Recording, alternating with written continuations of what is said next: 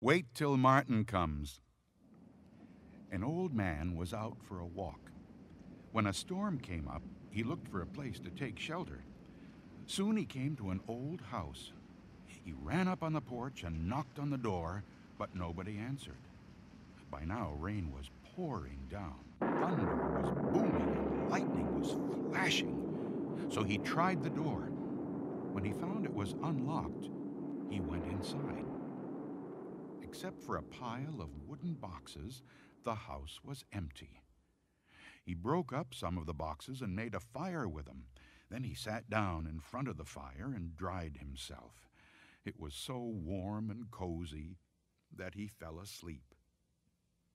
When he woke up, a black cat was sitting near the fire. It stared at him for a while. Then it purred.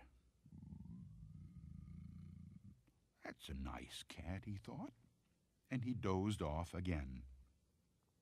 When he opened his eyes, there was a second cat in the room. But this one was as big as a wolf. It looked at him very closely, and it asked, "Shall we do it now?" "No," said the other cat. Let's wait till Martin comes."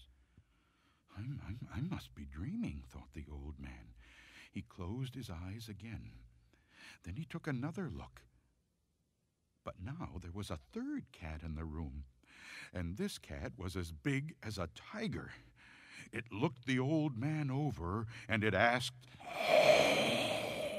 "Shall we do it now?"